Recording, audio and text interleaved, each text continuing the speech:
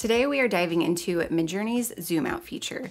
As the name indicates, this feature allows you to zoom out on an image, a technique sometimes referred to as outpainting. Zoom Out is currently available for images made with Midjourney V5, but I think it's safe to assume that the Zoom Out feature will be available in future versions as well. Having the option to zoom out adds versatility to your Midjourney image creation.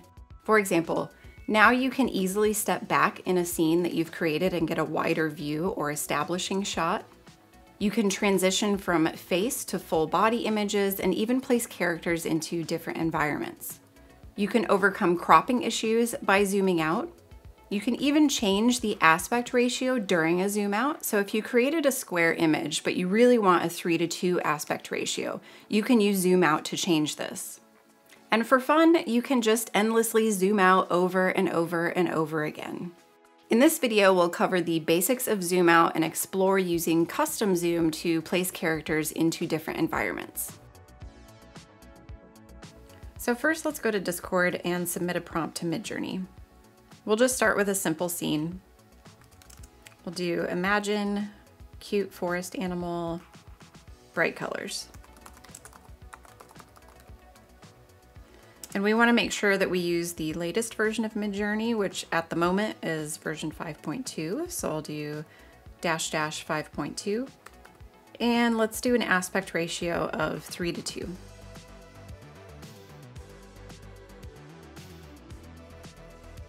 And these are the results that we got back from Midjourney. We have 4 images of cute forest animals. I really like this one in the upper right, so I will go ahead and upscale that one.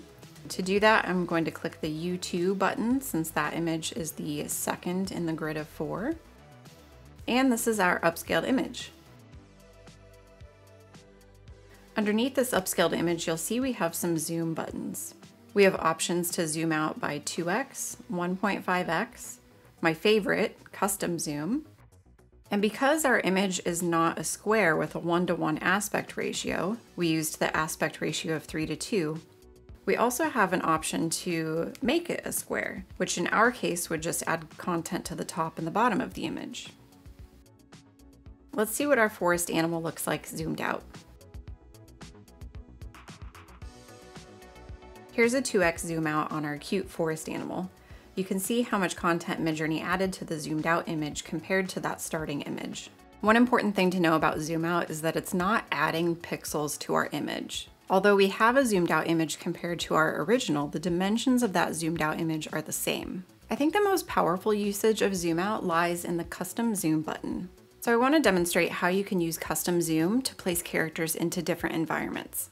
For this example, it'll be easiest to start with a face. Let's try to get a close-up image of a shopkeeper.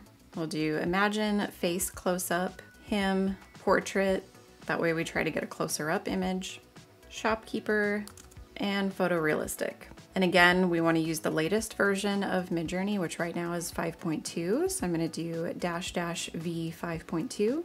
And I'm going to throw a stylized value of 250 on here.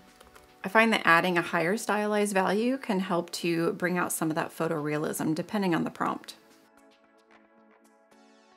And here are the 4 images of our shopkeepers that were created.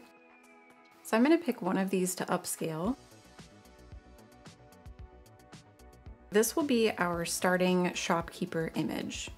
Rather than clicking on zoom out 2x or zoom out 1.5x, I'm going to click on custom zoom. By clicking custom zoom, we have greater control over the results because we can change the prompt text, the stylized value, aspect ratio, and be more specific with how much we want to zoom out. For example, if I click on 2x zoom out for our shopkeeper, you can see that the prompt that gets submitted is the same as our original prompt. So we are going to use custom zoom to place our shopkeeper into different environments. To do that, I'm going to delete the original prompt text and replace it with a description of an environment. First, I'm going to try to put the shopkeeper in a forest. So we'll do forest of pine trees, mountain forest, daytime natural lighting, green spruce trees, just really trying to emphasize the forest. I'm also going to change the aspect ratio because I want the image to be wider instead of a square. And I'm going to leave the zoom parameter to 2. I still want a 2x zoom out. Okay, we'll submit that.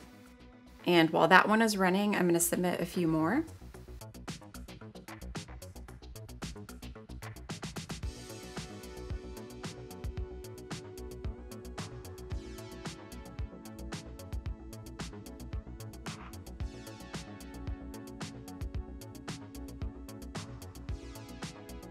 And here are the results. So we have our shopkeeper in a forest scene. We've put him in a desert environment. We put him in kind of a cyberpunk future sci-fi environment. We've tried to put him in a white minimalist room. And we surrounded him by cats.